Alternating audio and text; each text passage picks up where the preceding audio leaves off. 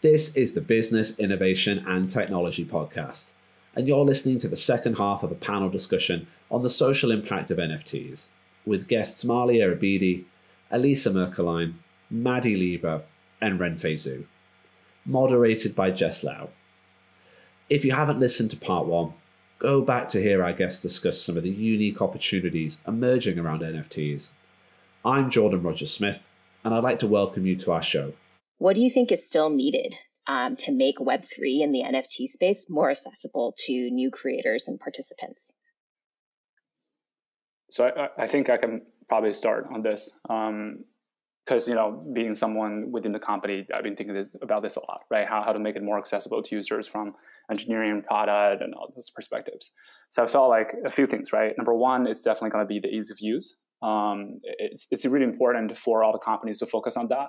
And to try to shield the users away from the NFT concept, to be honest, because I felt like lots of engineers got really excited about this concept. They just keep telling everybody about decentralization, but in the end of the day, it's people don't really care. But the word like that actually scares lots of people away. So I felt like it's definitely counterproductive. So and that needs to go all the way deep into the product design, right? We gotta take some of the terminology out of the equation, right? Users shouldn't need to understand decentralization or trust that or blockchain, right, to use their service. There needs to be this more kind of a conceptual box, right, around each of these engineering terminologies. So that would, I think, overall make these services much more user-friendly in general. For payments, it's the same thing, right? I see they even have all of these engineering concepts like a net, you're on the main net, you're on test net. I'm like, there's no way, right? It took me 15 minutes to research that. Or how could you expect someone not even from developed country, right, understand that, right? It's just not possible. So I do feel like, and this is just add on Maddie's point, right? I feel like women they just have more empathy in general. I have some side business. I've been working with customers directly as well. Wearing my customer service hat. Sometimes I just feel like my female coworker, they're just way better at dealing with some of these requests. It's just in the nature of it.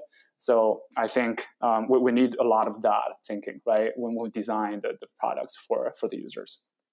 And the other thing is definitely the cost. Right now, the reason lots of people are accusing the NFT communities are just selling really expensive stuff to rich people. That's actually sometimes I would say you just have to, because the fee doesn't make it reasonable to sell $5 digital items at all, right? Because the fee is $50 or something across the board. So I felt like the cost has been one of the biggest challenges, and we're already seeing some really good solutions towards that direction to minimize the cost, batch it, and make it faster and all that.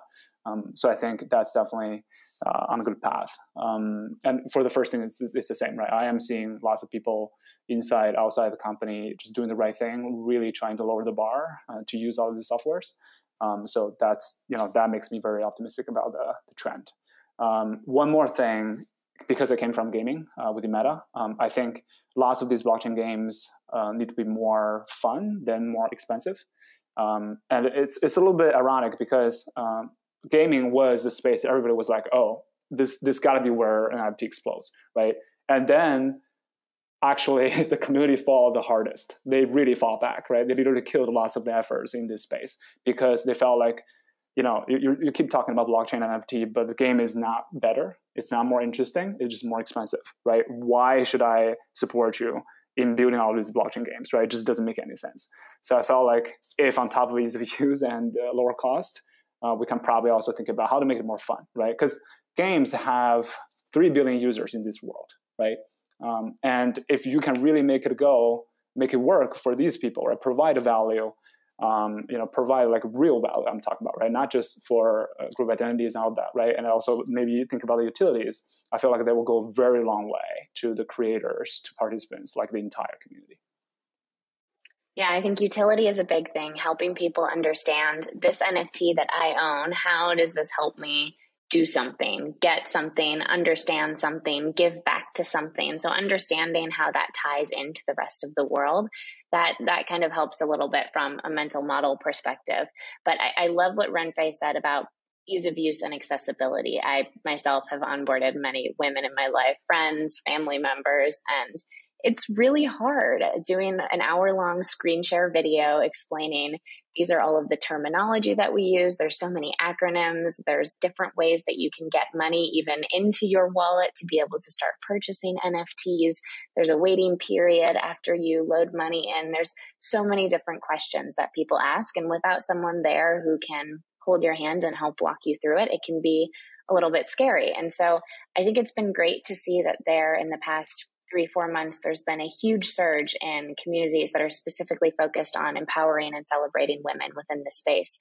I think we need to go much further. Right now, it feels like there's a lot of women who have onboarded. There's way more women that need to onboard, but there's a lot of communities that we are celebrating women. We have these principles of DE&I that we talk about daily, but there's a lot of work that needs to be done for the rest of the 95% of the NFT world. And so using these communities as a way to help people enter the space, but then encouraging them to take these principles to all of the other communities and all of the, even beyond the NFT space in general, and Web3 as well, just because we don't want to create these silos where we have women and men as our allies in one space, but we aren't bringing that to the broader rest of the NFT world. So I think that's where that's the space that we need to get to in order for there really to be change on a more ecosystem level. The beauty of the Web3 ecosystem is the amount of foundational knowledge that you need to know just to get involved is actually relatively low. But the problem with it is it's all tactical, experiential learning topics, right? And so it requires a higher touch approach to learning and educating other people. And unfortunately, we don't have a lot of scalable resources to help people learn en masse about these tactical onboarding topics. And so there are Coursera courses and Udacity and other things that will kind of help with some of the concepts around blockchain. But the ideas of like, how do you create a wallet? What do you do with your seed phrase? Making sure that you have like baseline understandings of how to actually use the technology is really lacking. And I think that's something that we will need to figure out, because we can't just have everybody relying on their friends teaching them. Both from the friend's perspective, it's not scalable. You won't be able to get the adoption that you need. And from an equity and access perspective, like we can't assume that everyone has a friend that they can lean on who has the knowledge and or the time to sit down. So figuring out like a scalable solution to onboarding is going to be really critical for more equitable adoption. One thing that like we at Women Rise said like at the end of last year was that one of our goals is to onboard 100,000 women and girls into the space by the end of 2022.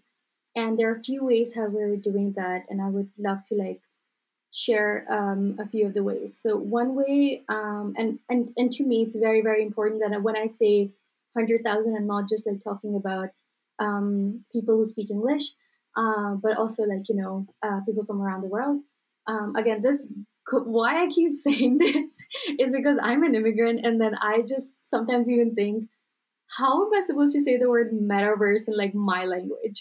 So there's no word for it, but like how can we, or even like for the people that like where I only speak 2 languages, but like how do I communicate with people? How do like we onboard people where we don't even have like a common language at all? Like, it shouldn't be limited to like a certain group.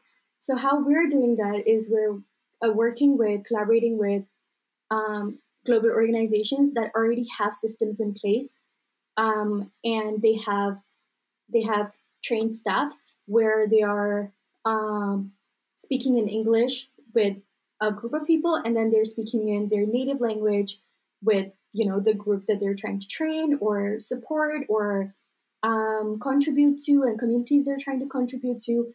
And so far we have worked with 4 organizations for that, and then we're working on our 5th one. And these are global organizations working in anywhere from like South Asian countries to working in the African continent to South America, and I'm very proud of that. Another thing that I absolutely love seeing in the Web3 space is that at least I've seen this in a lot of female-led projects, is that they have this entire department within their project dedicated to education.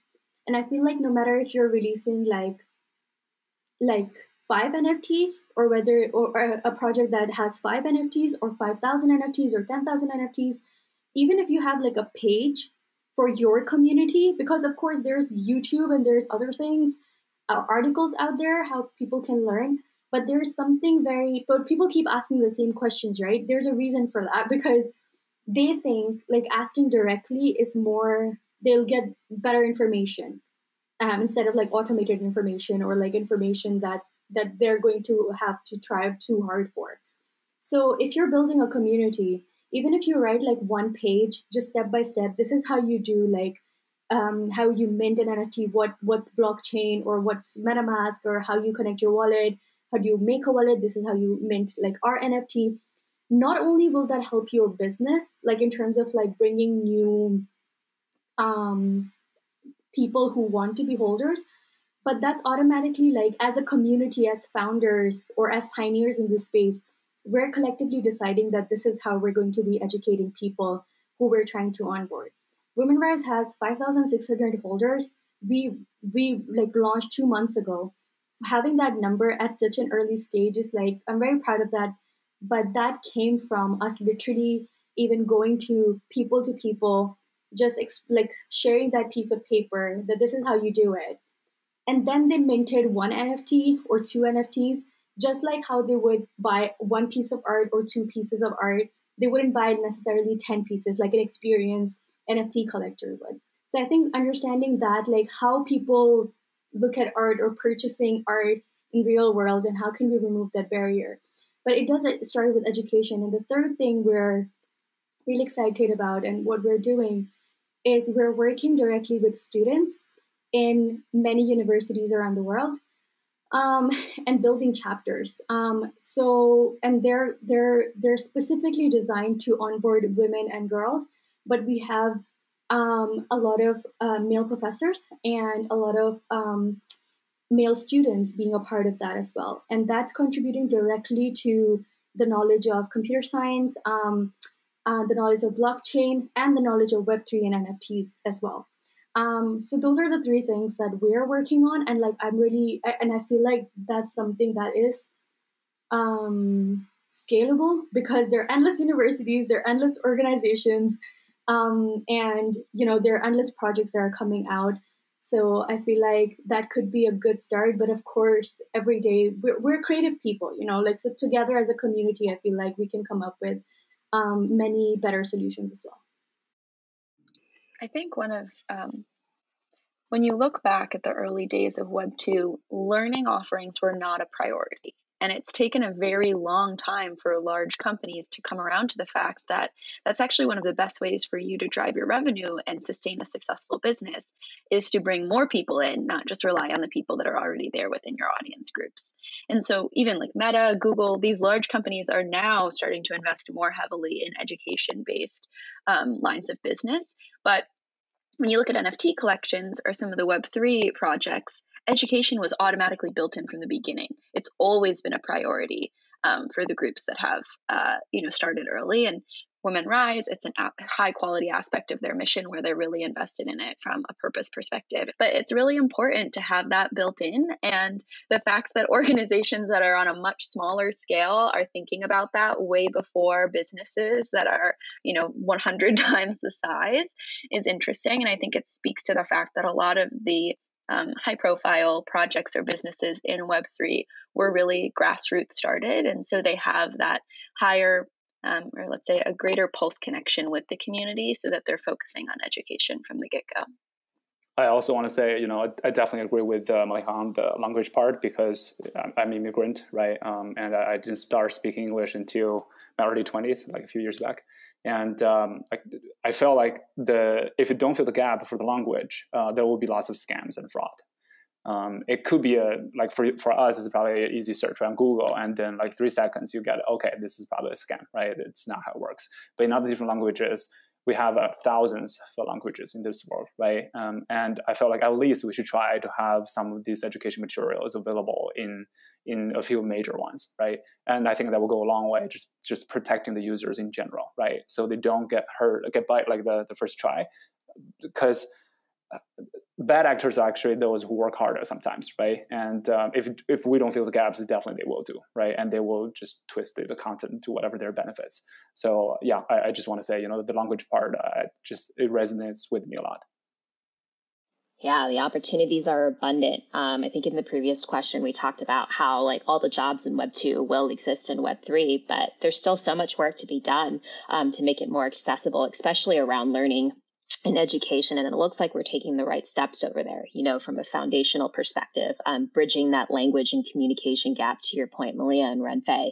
And then to M's point, like ease of use, especially like in the onboarding phase, making sure that we can tie those to like hands-on real world experiences. And then to Maddie's point, like making that solution to onboarding scalable so that we can bring more people in. We can't really continue to rely on a friend or expect to have a friend that will give you that type of white glove support into the space. So how can the metaverse help open these doors and set NFT creators and communities up to succeed?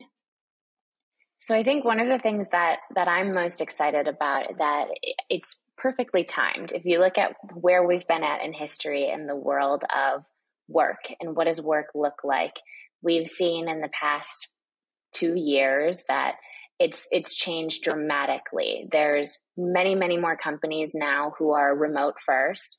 And with that, it means you don't need to live in San Francisco, in London, in Tokyo to get a job at a top company or to find something that you're passionate about. People can work from the comfort of their own home in their pajamas if they want, and it can be anyone from anywhere. And so I think the level of accessibility to get into this world is going up and up and up. But as others have said, Maliha and Renfei, the importance of making sure that accessibility is open for everyone from a cultural perspective, from a language barrier perspective, we definitely still have a lot of work to do on that front. But from the location and geographic basis, I'm so excited to see that even from a hiring standpoint, you can hire people from anywhere in the world, and they don't need to be just people that you can meet in a coffee shop for an in-person interview, or people that you've met at a networking event that you need to pay $1,000 for a ticket to go to, right? There's so many more opportunities now for anyone to start building these connections, to get into the industry and as someone who's passionate about what's going on, to work really hard and demonstrate your skills and be able to build those connections. So I think that cultural phenomenon of how we interact with one another, how we build connections, how we learn about different cultures, because we're building these relationships and these friendships with people from all around the world. So I think our level of empathy as we can interact with people online will grow as we have these new experiences. And the way that we view friendships, I think that definition will be redefined as we are able to meet in this new virtual environment that's facilitated by the metaverse, and we can work in that environment as well. So the emphasis on localization will slowly shift more towards globalization, which I think is a great thing as we try to be more open and diverse with the way that we think about solving problems and building products and creating communities. So I'm excited for what the future is to come. And I think the timing of the adoption of NFTs and Web3, along with the acceleration of the remote work environment, is really interesting to see how that will play out over the next few years. Yeah, I mean, I totally agree on that, especially with the communities, right? I feel right now with all of the utilities we have, the platforms we're on, the community is already very strong, right? How they organize, etc. But I felt like if we really enter into the metaverse era, the online communities will just be stronger, right? Way stronger, actually. And what's interesting is that will be more complex user behaviors evolving from that, right? Just for example, right now, everything you see from the physical world can be to a certain degree mapped into the metaverse. I think recently there is this game, not recently, has been roughly a year, a blockchain game called X Infinity, So, in this game, supposedly you are actually owning everything you have, right? And there's real scarcity in resources and the capital in the game. Just think of it in 5 years, if we're looking at a metaverse with that kind of either gaming engine, or you can even say probably a universe engine, right? Powering that kind of mechanics. You have scarcity in resources or most of the things you can use to do things. There will be basically politicians, right? There will be salesmen. Actually, there are already salesmen right now selling virtual real estate. So I think when you map the physical world into the metaverse, you can almost project all the opportunities there as well, right? The size will vary, but in the end of the day, you will have roughly very similar categories there.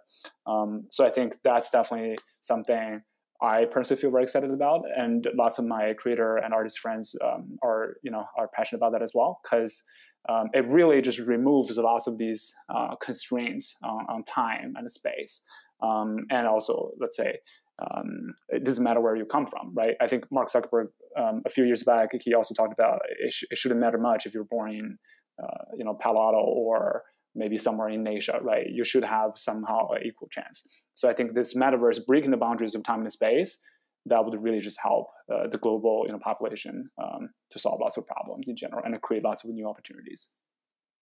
So I want to quickly, I got really excited when Renfei was talking about XA Infinity. And it has been it has been quite amazing for several communities around the world. And then I heard somebody from the US and they're like, you don't even earn that much. The thing is that, to you, it's not, because where you are, the cost of living is insane. But where they are, where the other communities are, that's like a life-changing amount that somebody can support their family using that money. So I think the opportunities in the metaverse, beyond even just these exciting opportunities to make a certain amount of money with games, to running a business online, to having, let's say, your small business set up in the metaverse, to having an NFT collection to start with. I feel like all of these opportunities are we're talking about we're talking leaders, and we're talking pioneers. How do we change the world? But even on a very individual level, not everybody needs to change the world using NFTs and metaverse. All they need to do is earn enough to sustain themselves and sustain their maybe help their families as well. And I think that's what metaverse and the NFT space can do for a lot. Just a few days ago, I had a student from Pakistan, and her mother is the one who supports her education. She's in university, and she uploaded 10 art pieces to Polygon blockchain, sold them, and she was able to earn 3 semesters worth of fee. And her each NFT, it was 10 NFTs, and her each NFT was 0.02. So not even for us, if I see an NFT of that price, I'll be like, oh my God, I'm buying 100 because that's so cheap, right? But to her, that paid for 3 semesters worth of tuition. So I feel like that's kind of the potential of metaverse and NFTs on an individual level. And of course, throughout these conversations, we have discussed what it can look like in the most radical form. For us at Women Rise, the most radical idea, at least what I have at the moment, or what the team is working on, is building the first school in the metaverse. Financial issues are just one of the reasons why 258 million children are out of school. There are also issues especially with girls, cultural issues, not being allowed to get an education. If a family has limited resources, they're going to prefer the boy to go to the school because instead of their daughter, because they're going to see him as the breadwinner of the house. So these are kind of building the first school in the metaverse. You don't have to rely on a physical building. You don't have to rely on physical books. You have access to teachers from around the world, and you can have an education, flexible education around your own schedule. But then we have to deal with the digital divide, and also the language barriers, and the cultural issues and stuff. So these are the things that through collaboration, through community support, and through the metaverse, we can really use the innovation that's taking place in Web3, in the NFT space, in the metaverse space, to make sure that we are starting with really young citizens, and then also that's going to, of course, have an impact on their families and overall economies as well. So maybe you need to think about it a bit selfishly as well, that, oh, why should I help this movement, or why should I invest in this, or why should I even care about this? It's because tomorrow it's going to build a stronger economy for you as well. It's it doesn't just need to be for a girl or a woman or marginalized communities. So I think that's the potential of metaverse and Web3 and NFTs. When we talk about the metaverse, it's there's a lot that goes into that, right? There's the AR, VR components, there's resourcing around funding, there's certain amount of knowledge base that's required. Your global reach is just much larger than some of the other scales that we're operating on. But there's great things too, like the flexibility that it introduces to other people, the potential that Maliha was talking about. But still, this, I'm going to sound like I'm just talking about the exact same things I'd mentioned in other questions. The educational component is really critical. And so when we're talking about Meta as a company and Mark's version of the metaverse, one of the things that we really will need to invest in is educational infrastructure. And it's conveniently something that we're really well poised to do. We've done this for small and medium businesses, bringing them into the digital ad space, onboarding millions of small businesses. And I think that as a company, we need to leverage our opportunity to bring in best in class talent, rigorous internal development processes, and then the actual technical components and global reach that we already have to figure out a way to help people get into Web3 and into the metaverse, right? And the only way that we're going to be able to set up creators and communities for success is if we have widened that net to not only existing creators and communities, but also potential future creators and communities. Cool. So there's just so much life-changing wealth and experiences kind of already being created in the metaverse and in Web3. And Maliha, I love your point on that. What does that look like in the most radical form when we talk about the school being built in the metaverse? So my final question over here is, what are the different ways the NFT space could evolve in the next 2 to 5 years? One of the things that I find super interesting right now about the whole space of NFTs, but also Web3 and the metaverse in general, is every day I am meeting some of the most incredibly smart and forward-thinking and creative people that I have ever met. And I've spent a lot of time in San Francisco meeting people working on wild startups. So I'm super excited for what's to come in this world. I think we can't even begin to fathom what's to come in the next 5 years. We'll see incredible innovations in terms of what are all of the different applications of NFTs? How can they be used for things like membership passes, loyalty rewards, gaming, the creator economy, governance and contracts, and everything to do with legal documentation. And the world, the opportunities are endless. And with the types of big brain energy that is working on this problem right now and building in this space, I think in 5 years, it will seem like, oh, it's so obvious. It's so commonplace. These things are baked into the core daily practices that we live and breathe as we just wake up in the morning. But I think if we think about it from now, it would be absolutely mind-boggling. So I think this is a space to watch. There's a lot of innovation happening, and I'm just blown away by the people who are in this space from a professional standpoint, from a personal interest standpoint, people working on side projects while they work at really cool companies, people that are coming into this space full time to develop, to build, to meet other like-minded individuals. And I think as we talked a lot about over the past hour or so, there's a lot of options for people with really, really different ways of thinking to get into this space and to be a part of that product development process. So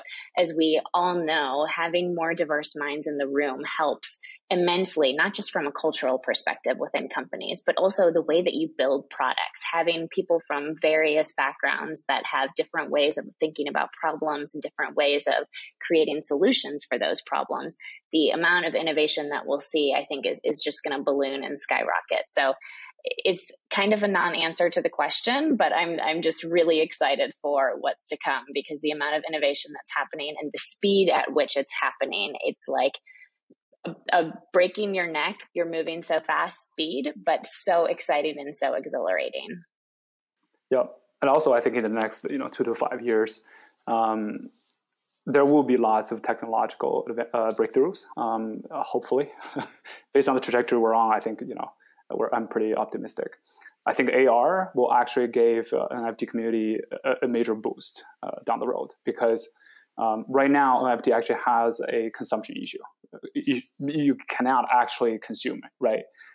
Or the value somehow it's still kind of bundled, tied to the group identity you're buying into, the social values of that. But once AR kicks in, that's really a bridge between the virtual world and the physical world, right?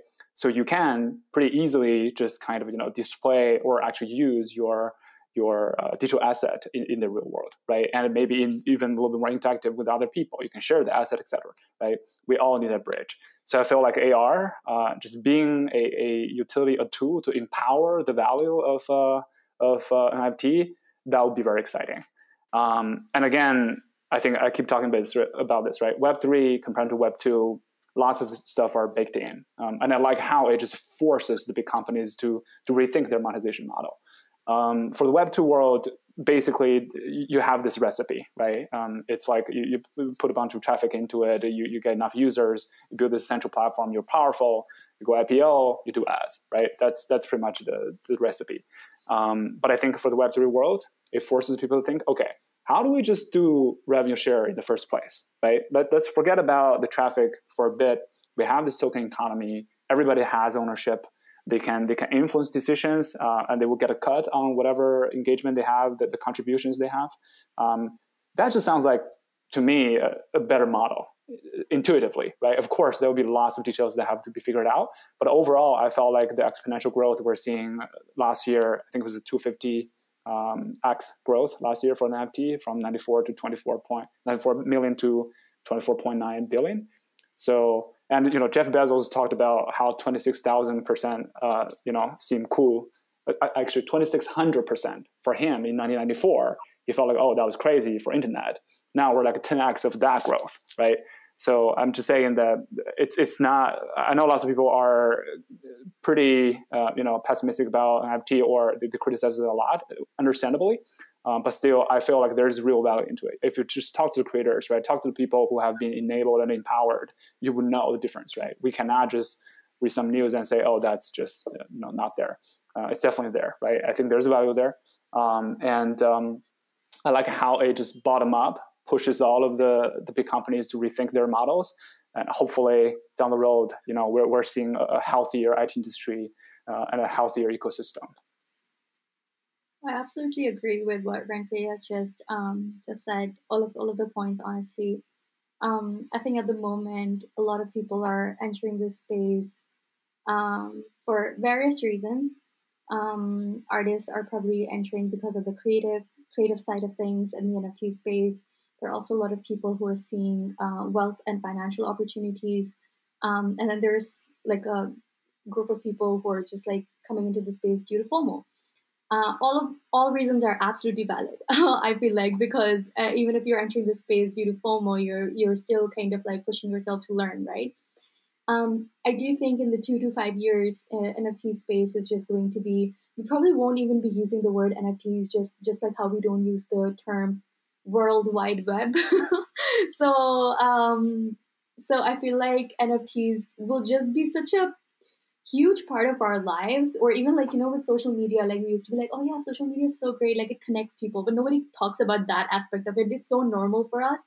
So I feel like NFTs will very, very quickly become like a very normal thing, where tickets will be NFTs, where like maybe if you're buying a physical thing, like at, I don't know, like at a branded store or something, or anywhere, you will get like a digital asset for it that you can kind of, I don't know, like use later on, or flip on some marketplace for some ETH, or I don't know, some crypto or something. That's a possibility. But one thing that I would really like to the people who are listening in, or to the people like who are thinking about this space, is that this hype of like, like being able to make an NFT project, you will sell it. I think that's still not very true. Like there's a lot of hard work that goes into the space.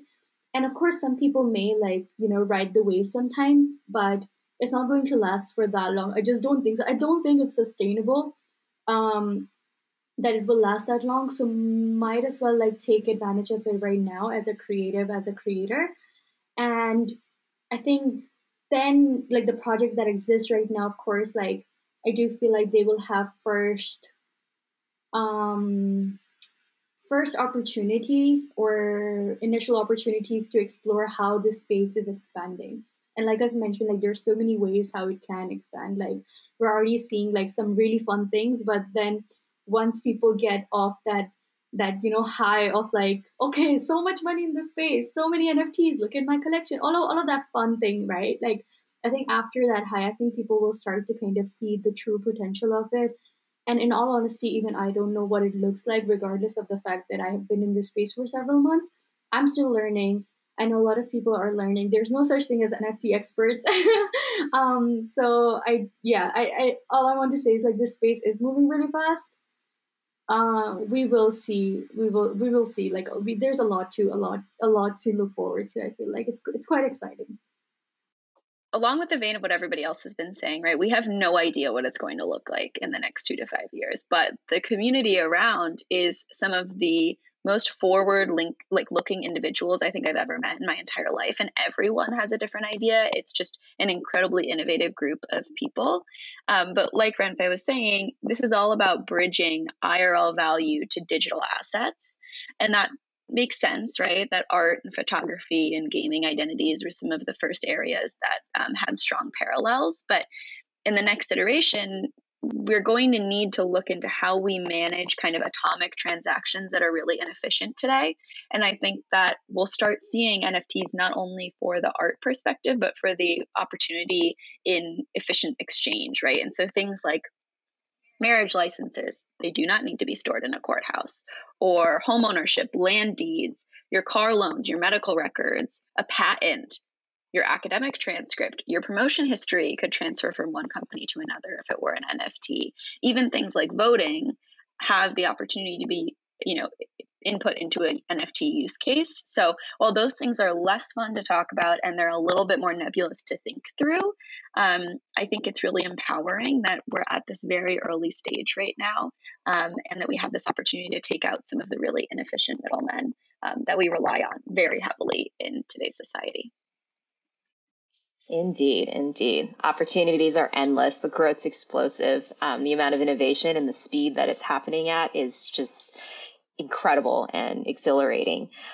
This is a space to watch and get involved in. Talent's real, and it's not too late to get involved. Thank you all so much for joining me today in this podcast, and I hope you all have a great day. I hope you enjoyed this panel discussion on the social impact of NFTs. And I'd like to thank our guests Maliha Abidi, Elissa Maercklein, Maddie Lieber, and Renfei for joining us and sharing valuable insight into this new and innovative space. And an extra special thanks to our moderator, Jess Liao. You can listen to another panel discussion moderated by Jess in our episode on innovation and entrepreneurship. There'll be links to that episode and any other resources mentioned in today's show notes. Thank you for listening to the Business, Innovation and Technology podcast. And if you enjoyed today's episode, be sure to subscribe and leave us a 5-star review.